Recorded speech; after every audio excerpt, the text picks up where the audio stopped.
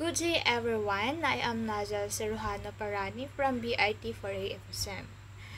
So now I will discuss to you about the guidelines on assessments. So what is the meaning of guidelines on assessments? When we see assessments, it is a right on another person's property, whether it is a movable or corporeal. So pag sinabi naman natin guidelines itself guide. So ito yung magiging guide. So next is what the meaning of assessments. Also, it is situated outside of a private property limits. The assessments is a public land, etc. Public domain that should be equally enjoyed by all members of the community. So,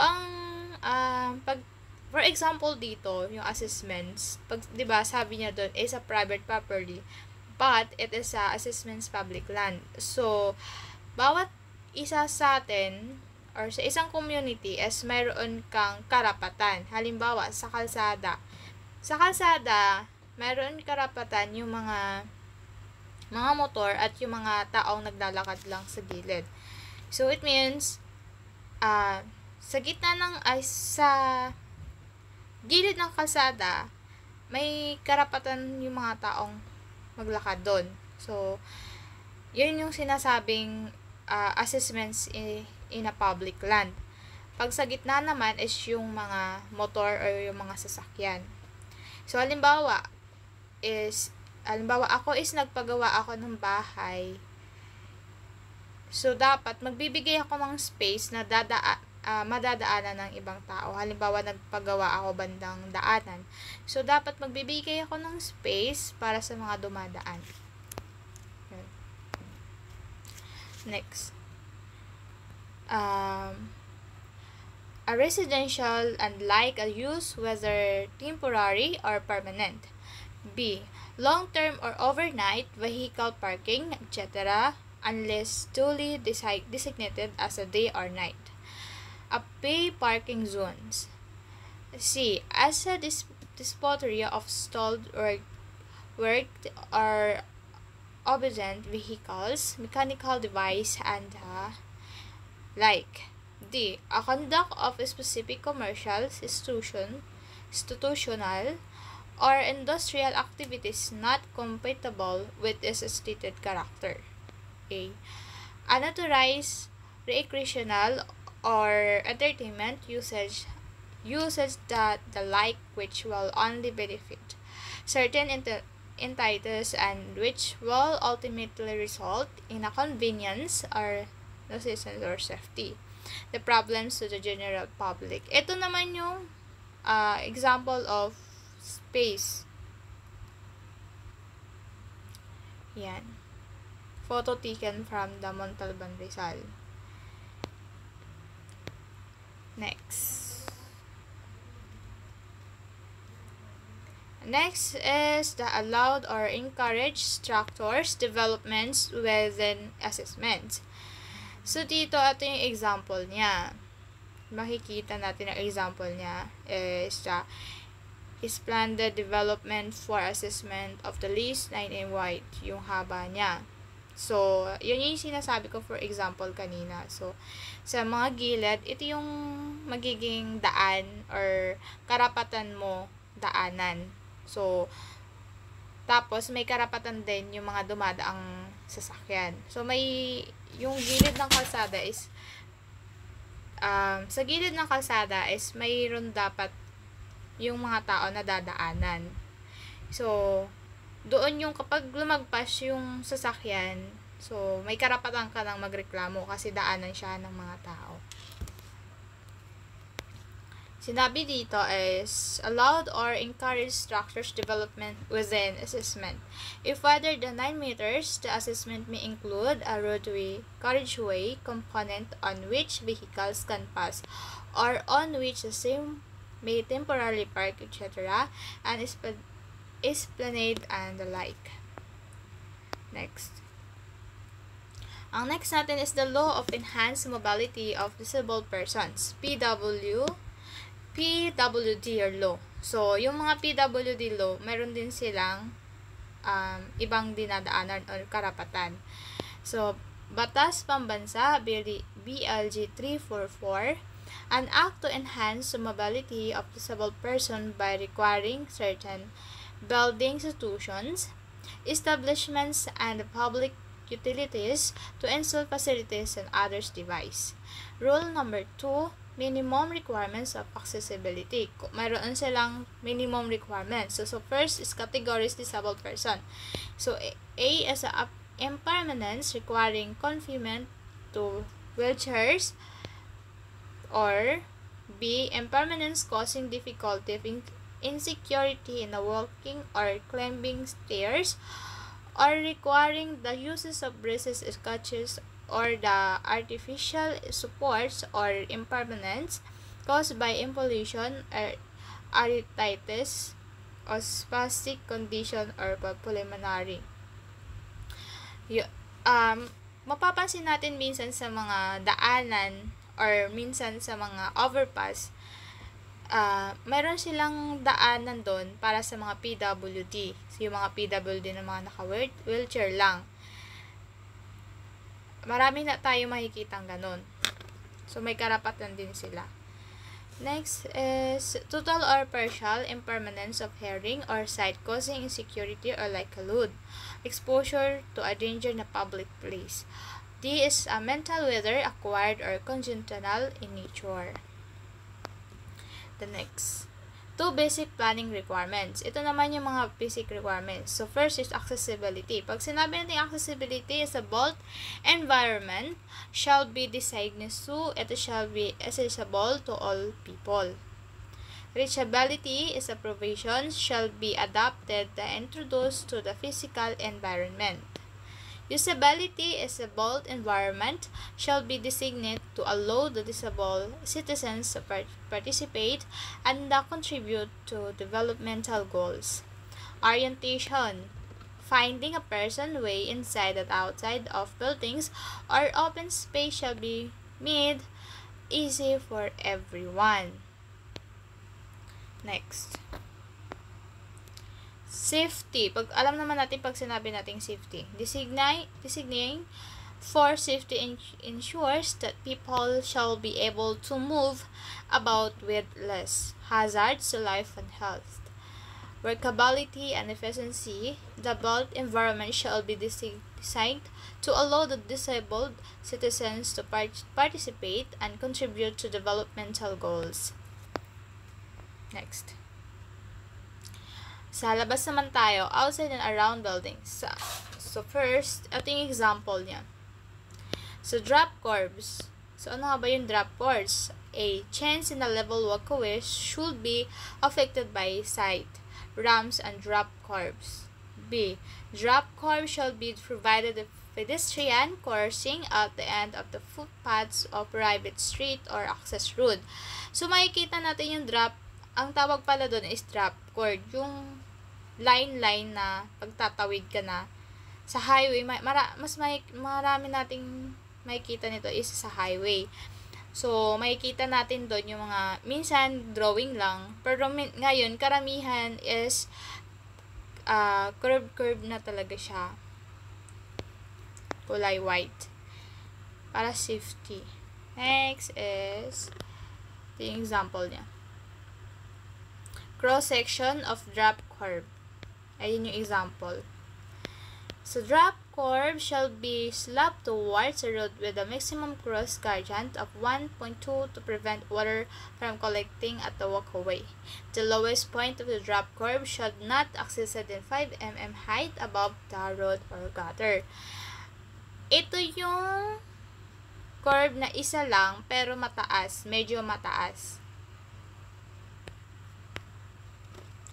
Next. Curb cutouts. Ito naman yung curb cutouts. Ito yung unting lapad lang siya bago ka tumawid. So, curb out shall be allowed with will not obstruct or walkway or any lessen with within of the walkway. The minimum within of the curb cutout should be 0.90 meters. So, ganun lang yung lapad niya.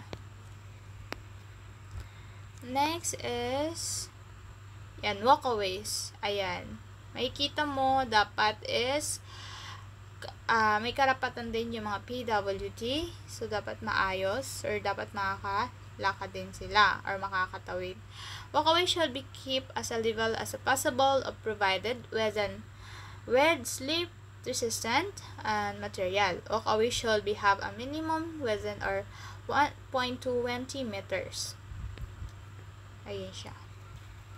Next is yan, handrail height. Yan siya. So, yung handrail height, yun yung mga para sa mga PWD or mga naka-wheelchair.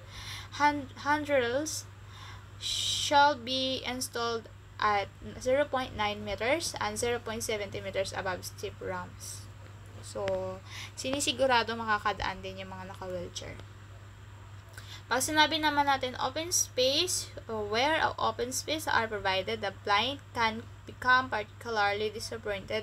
Therefore, it is extremely helpful if any walkway or paths can be given, defined, and edges either by the use of the platters. Ayan. Para naman to sa mga blind, sa mga hindi nakakita.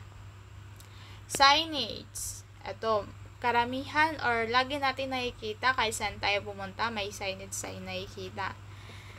Ito. Signage, when we see signage where open space are provided, the blind can become particularly disturbed, or therefore it is extremely helpful if any walkway or paths can be given. So, pag sinabi naman natin signage, ito yung magtuturo kung saan, halimbawa, pumunta ka sa mall, then, hinahanap ko yung CR, ng comfort room. So, minsan, marami tayong makikita kung saan yung daan papuntang CR. May signage yung mga SM. Next, parking areas. Alam naman natin yung mga parking areas, ito yung mga kung saan dapat mag-park yung mga sasakyan. Parking space for the disabled should be allow enough space for the person to transfer to a wheelchair from a vehicle. Accessible parking space shall be located as close as a possible building entrance or accessible entrance. So, sa mga PWD o disabled person, meron din sila para sa mga parking. Syempre, hindi sila pwede dun sa madamihan. So, mayroon para sa kanila kung saan sila dapat magpa-park kasi dapat maluwag yung space nila kasi ipapasok yung wheelchair nila or just bababa sila. Ayan. Yun, for example, or parking para sa mga PWD.